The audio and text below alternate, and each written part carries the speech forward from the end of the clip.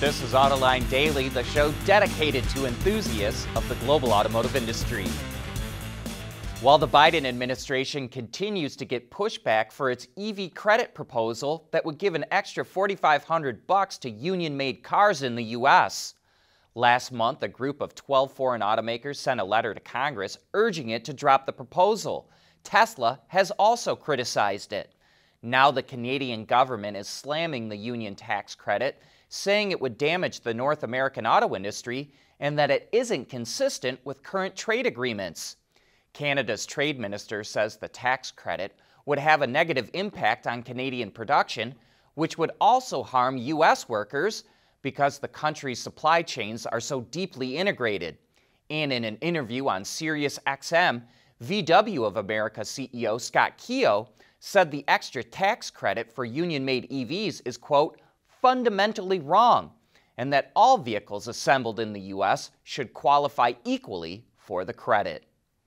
Tesla just landed a massive order. Hertz just signed up for 100,000 Teslas that it will rent out to customers in North America by the end of 2022. And Hertz signed up for 7-time Super Bowl champion Tom Brady to do television commercials to promote this. Customers will be able to use Tesla's charging network, and Hertz is going to install thousands of chargers at its locations. Interestingly, the interim CEO at Hertz is Mark Fields, who, as many of you know, was formerly the CEO at the Ford Motor Company. GM is making some progress on the chip shortage. The automaker, like other companies, was building vehicles and then parking them until they got the necessary chips to install in the vehicles. But now the head of GM's North American operations, Steve Carlisle, says it's more than halfway through shipping pickup trucks it had parked due to the shortage. He says GM will clear out 2021 model year trucks by the end of the year. But while the company is starting to boost inventory for dealers, Carlisle says GM won't return to its high inventory days and will prioritize building its high-profit models that sell the fastest. Carlisle says it's now aiming to have between 30 to 60 days of inventory. That will allow it to charge more for vehicles, while at the same time reducing incentives. Cruise, Tesla, and Waymo are some of the leaders in autonomous vehicles and are very bullish on the tech. But Peter Rawlinson, the CEO of Lucid, says fleets of robotaxis are still a ways off.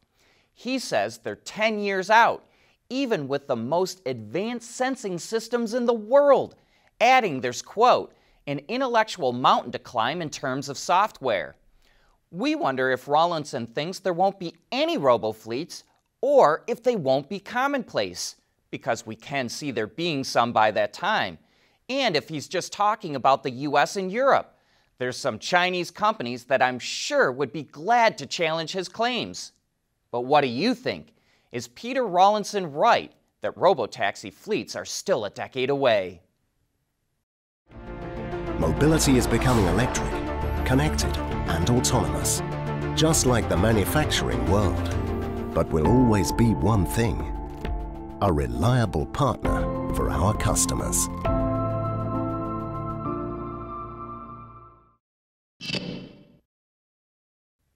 Chinese automaker XPeng, we've been pronouncing it XPeng this whole time, but apparently it's XPeng. It's released a video of a flying car, and it sure can capture your imagination. It's an exotic-looking sports car with a super long rear end that stores 2 giant rotors. 2 gull-wing doors open at the rear, and the rotors swing out from the car, which can then fly away. The VTOL is made by XPeng's subsidiary, HT Aero. It claims it has made over 15,000 flights, though this video is clearly computer-generated. The plan is to go into mass production in 2024 with a selling price of about $156,000. Despite major disruptions to production, automakers are moving ahead with their plans, and BMW just kicked off production of the all-electric i4 at its plant in Munich. That means that plant now makes the ICE and hybrid versions of the 3 Series, including the M3, as well as the 4 Series Grand Coupe. In order to get ICE and BEV cars coming out of the same facility, BMW had to make an investment of 200 million euros. But somewhat interestingly, it says it did it all without halting production at the nearly 100-year-old plant. It helps that 90% of the existing systems in the body shop are still used on the i4, and it really only required new ones for the floor and rear end of the vehicle. But the moves pave way for more EVs at the plant. BMW says more than half of the vehicles that will come out of its Munich plant will have an electric drive by 2023. It's also phasing out engine production in Munich. That will be gone by 2024 at the latest. We know that automakers are turning to batteries to help clean up their commercial fleets, but Daimler Trucks thinks those vehicles will mainly be used for lighter loads and shorter distances. It says long-haul and heavier loads are more likely to be handled by fuel cell trucks, and it just received a license to test those vehicles on the road in Germany. It's using the opportunity to test prototypes of its Gen H2 truck, which aims to have more than 1,000 kilometers or over 620 miles of range.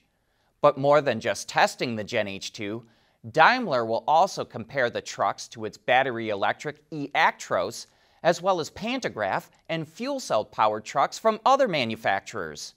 However, these are still early tests. Daimler doesn't expect the first series produced Gen H2s to hit customer hands until 2027. We want to know what drives your testing. OTA, connected car, diagnostics, remote testing. Intrepid Control Systems is here to help you work from anywhere. Intrepid Control Systems, driven by your data.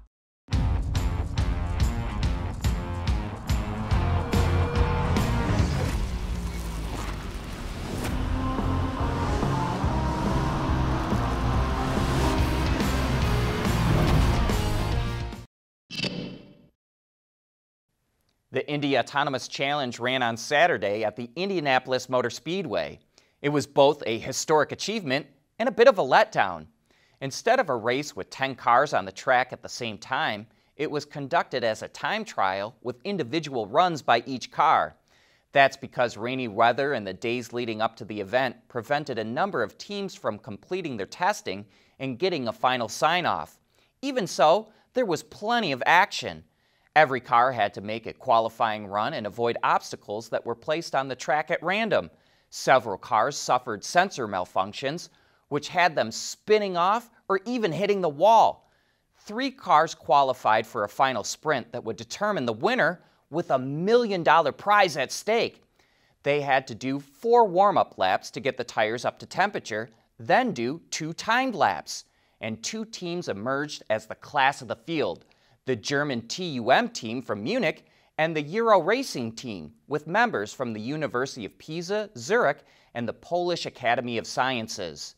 The German team posted the best 2-lap average of 135.944 miles an hour, going over 150 miles an hour on the straights.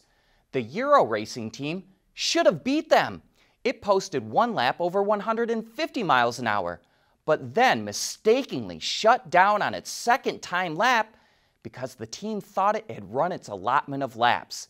It was a $1 million mistake, and they were devastated. But the event attracted a lot of attention from corporate sponsors, politicians, academics, and the public. Spot the Robot Dog from Boston Dynamics was even there to wave the green and checkered flags. The real purpose of the race was to generate a new generation of university students who are experts at developing software for autonomous vehicles.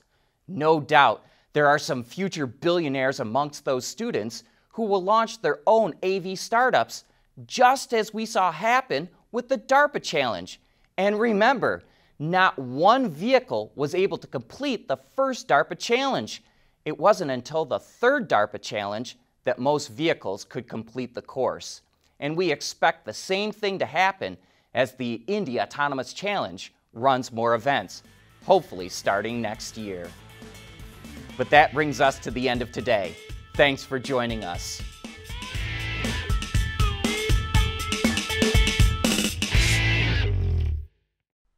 Autoline Daily is brought to you by Bridgestone, solutions for your journey.